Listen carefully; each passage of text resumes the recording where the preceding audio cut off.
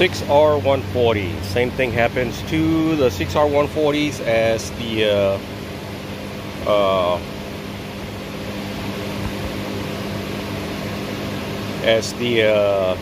6R80s,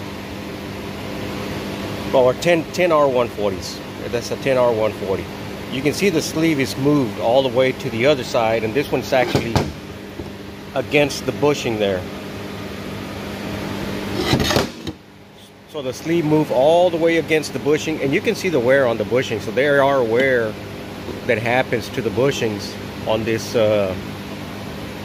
on these transmissions, and their normal operating temperature is a little bit higher than normal, as I'm going to show you right now. You can see this bushing as well is worn out, and you can see the holes through the sleeve where there are moved. The sleeve moved. If I turn it this way, you see the holes, and you see half moons in there. I don't know if the camera I can pick it up with the camera phone that well, but you can see half moons. So the sleeve moved this way, and that's what was causing it. It has a 10th gear incorrect ratio and some other issues. This clutch pack is burnt.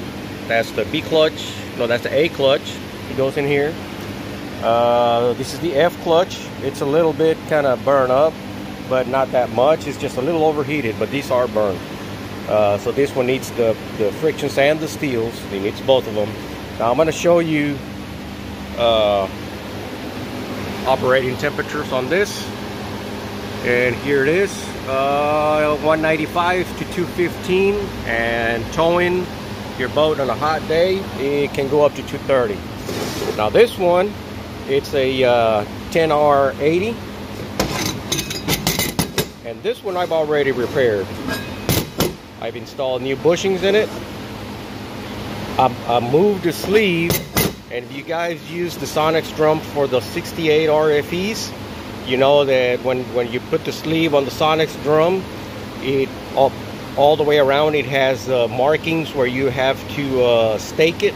So that's exactly what I did here. I staked it all the way around for it not to move. Now, one of you guys said that you guys are working on a drum that takes a snap ring right there, which that's a great idea.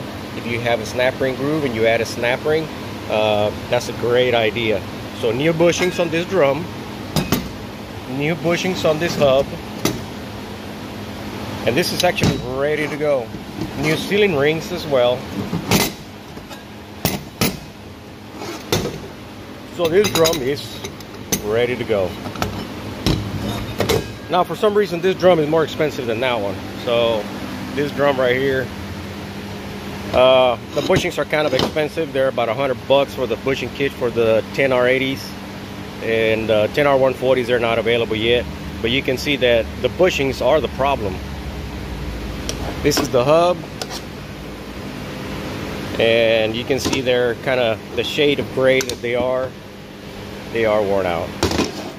All right, guys, 10R140, same issue as the 10R80s, same exact thing.